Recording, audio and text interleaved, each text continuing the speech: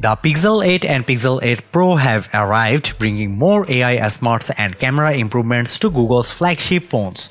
The new phones, which launch on October 12, highlight how artificial intelligence is becoming a more prevalent part of Pixel phones, from the Google Assistant to screening calls and editing photos.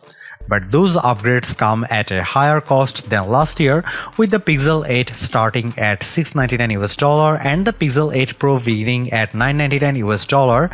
That's $100 more than the Pixel 7 and 7 Pro. Consistent with previous Pixels, the camera is a big area of focus. Macro mode arrives on the Pixel 8, while Google promises dramatically improved video capture on the Pixel 8 Pro with a feature called Video Boost, which processes clips in the cloud instead of on the device. Both phones will also have a new editing tool for changing facial expressions in group photos.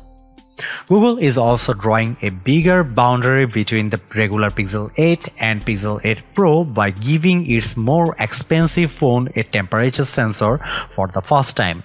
And perhaps most importantly, both phones will get 7 years of software updates, beating Apple and Google's claims by a wide margin. Taken together, these updates illustrate Google's effort to further distinguish itself from its partner and rival Samsung, which dominates the Android phone market. If these phones live up to Google's claim, it may succeed in doing just that. The camera on both phones are also getting upgrades in other areas as well, keeping with the photography-centric theme behind Google's Pixel phones in recent years. The Pixel 8 has a 50-megapixel main camera similar to last year's Pixel 7 and a 12-megapixel ultra-wide camera. But the main camera sensor on both devices is more light sensitive according to Google, and there's also a new macro mode on the Pixel 8 for getting better close-up shots. That feature was exclusive to the Pixel 7 Pro last year.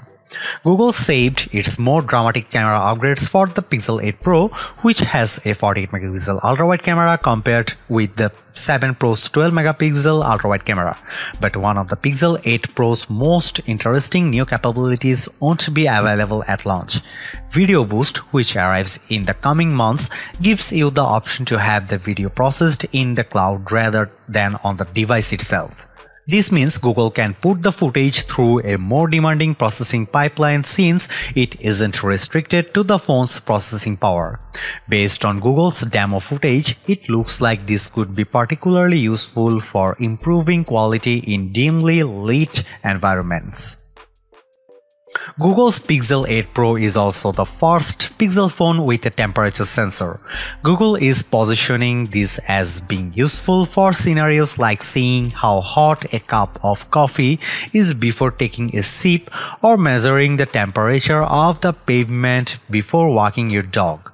I have never had the urge to do either of those things, and I don't know if the Pixel 8 Pro will change my mind. But it does seem to work well, at least in Google's demo. The Pixel 8 Pro measured the temperature of a cup of tea and a glass of water almost instantly after I opened the phone's thermometer app and hovered it over the mug. The app has a few preset options for measuring different materials like beverages, plastic, metal, rubber, and food. Google has also submitted for US Food and Drug Administration to approval so that the sensor could be used to measure body temperature, essentially turning the phone into a contactless thermometer. And of course, you would be able to save those readings to the Fitbit app. Google isn't the first company to put a temperature sensor in a smartphone. Remember the Samsung Galaxy S4 from 10 years ago? That phone had a sensor for detecting temperature and humidity in your surroundings, although it never became a core part of the smartphone experience. I don't know whether the Pixel 8 Pro's temperature sensor will be useful or just a gimmick, but it's yet another example of how phones are continuing to replace everyday objects like keys and wallets.